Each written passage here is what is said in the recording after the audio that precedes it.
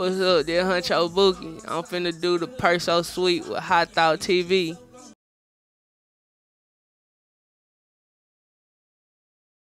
What's up? Hunckho Bookie tapping in. Shit, like I say, everybody call me Hunckho Bookie. And shit, how I got that name?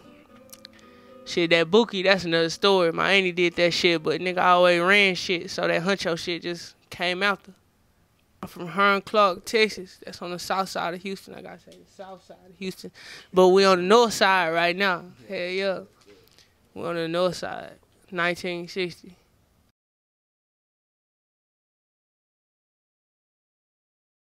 Man, that shit different everywhere. Like, it's different niggas, different style. Been out here like a whole nother city to me.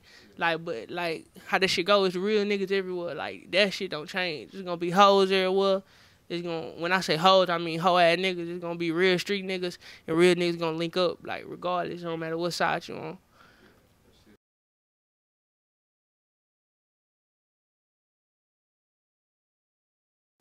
Yeah, shit.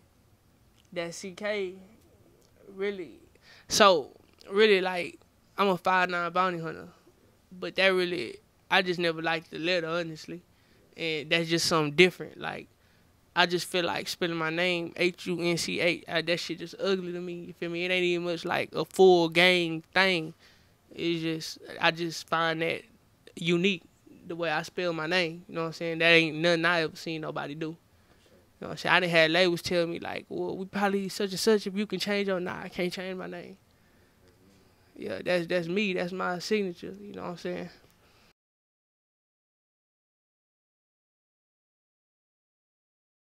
Weird enough, bro.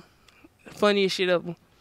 I got all sisters. Like, my brothers was out in the pen or in another state. So, funny enough, bro, I heard all bitch music. Like, I'm talking about, like, Alicia Keys, Tamia, fucking Doja Cat, fucking Beyonce, Fantasia. Like, whenever I did start listening to just shit from my mama backseat that wasn't that, it was, bro, I couldn't even tell you. Like, I really don't even listen to that. I'd rather listen to them bitches sing than these niggas cap, honestly.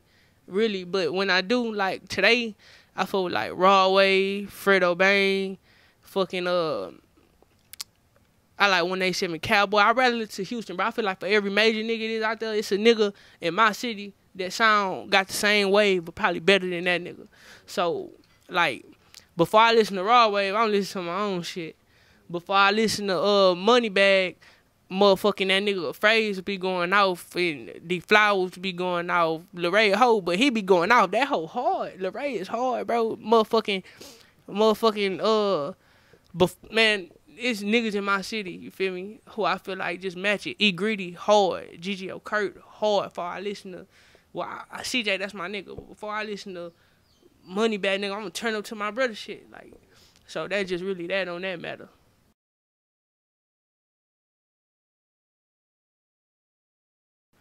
Nah, that's my brother. Literally, like, we got the same daddy. Yeah, that's my brother. As obviously, like you can tell, we in two totally different lanes with the music shit. But how we do it is, well, now I ain't gonna lie, it got a little more complicated now that we both, like, got significant buzz. Like, beforehand, we can just go in the studio and record. Like, bro, we got like 100 songs, like, literally. But now it get a little more difficult, bro. We ain't been in the studio together in, like, probably 2 times in 2 months, and both of us in the studio every day. Like, it did get a little difficult. Like, so every once in a while, we'll try to drop, like, an old song, and it be even difficult to shoot videos, because we both got our own houses now. We both got our own everything. It do be hard. I ain't gonna lie to you. I be missing my nigga. Like, but one of us gonna, I say 6 months, one of us gonna be out of here, and it's gonna get a little easier. But right now, yeah, he got his own thing going on.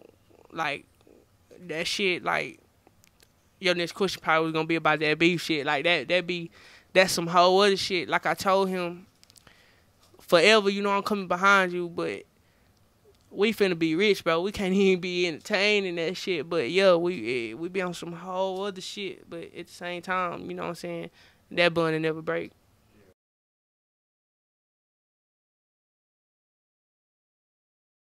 that shit, bro, that shit came about years and years ago. Like, and people always ask me that. Like, they be like, damn, y'all getting into it with Bugatti and them, and y'all just met CJ. And it's like, we ain't just me, CJ. CJ just now started coming down here, so y'all be like, them niggas with him every day, and people don't realize, like, that shit really... Okay, so let me see. When Kurt started rapping before me. So when Kurt first started rapping, that was somebody Kurt had reached out to, and bro just happened to be a real nigga, and we linked up this about 3-4 years ago, you know what I'm saying? And that's just to the point where, like I said, we built up enough buzz for him to be like, bitch, I'm finna pull up, and it wouldn't be like he just with some randoms. It'd be like, oh, there go Bookie, Kurt, and CJ. You know what I'm saying? So, like I said, bro, just a real nigga. We knew him for a while. Hell yeah, it wasn't just no 2020 link type shit. Yeah.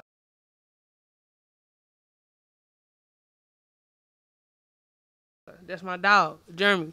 It's like, it's a few real niggas that I say, like, it's a couple niggas that I say rap that I wouldn't even recommend you fuck with, cause niggas really be hoes. Like, it be the main niggas that you hear rapping about real street shit. They be hoes. Lil Jairmy, CJ, fucking, man, I can't vouch for too many. I ain't gonna lie to you, but them two for sure, real street niggas. I fuck with Jairmy. That's my dog.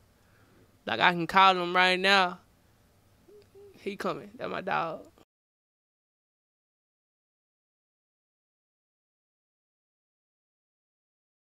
Yeah, see, bro, with that shit, bro, I ain't gonna lie. I didn't feel like with so many of my own niggas behind that shit. Like whenever, okay, so like whenever I first started rapping, one of the first Houston niggas that I felt like was hard was that nigga Laray Savage. And you know, he from Third Ward, I'm from the Clock, so I had a couple niggas. Man, I feel like with my nigga, cause bro told me, you do a song with Laray, you might as well not come back to the hood. And I'm like, what? You feel me? Who? You gonna feed my son? How you gonna tell me what not to do to elevate myself? And I just feel like that's when I really had noticed. Like, I had outgrew that click shit. Like, that shit can't do nothing for me. Like, forever my niggas. And I understand blood been shed and that shit can't never go back. But at the same time, I'm not saying I'm finna do a song with the nigga who actually killed my nigga, because that nigga probably dead by now. But I'm not finna limit myself to how I can grow because you don't like where this nigga grew up, just like they don't like where we grew up. You know what I'm saying? So really, bro, respect is just a mutual thing. Like, man, I got niggas who Crips, I got niggas who GDs, BDs, and all type of shit, bro. I don't care about that shit, bro. It's just respect.